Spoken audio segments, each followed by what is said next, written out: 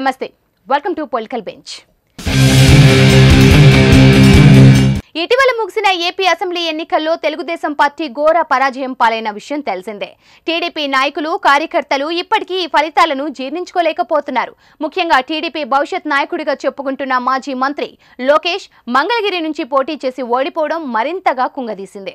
ఇప్పటి వరకు ఈ విషయంపై ఎవరూ స్పందించకపోయినా టీడీపీ నాయకుడు సుజనా చౌదరి మాత్రం స్పందించాడు। నారా లోకేష్ యువకుడని, ఓటమి నుంచి ఆయన పాఠాలు నేర్చుకొని ముందుకు వెళ్లాల్సిన అవసరం ఉందని వ్యాఖ్యానించాడు।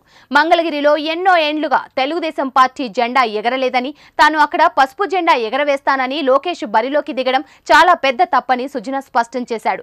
మంగళగిరి ఎమ్మెల్యే ఆర్కే గత కొంతకాలంగా చాలా కష్టపడి పనిచేస్తున్నారని, అంతేకాకుండా అక్కడ ఆయన సామాజిక వర్గం బలంగా ఉండటంతో గెలుపు సుసాధ్యమైంది అన్నాడు। ఇప్పటికీ చంద్రబాబు నాయకత్వంపై టీడీపీలో ఎవరికీ అనుమానాలు లేవని అన్నాడు। ఆయన ఎంతో క్రమశిక్షణ కలిగిన వ్యక్తి అని, మరింత కాలం పార్టీని ఆయన నడిపిస్తాడని సుజనా ఆశాభావం వ్యక్తం చేశాడు।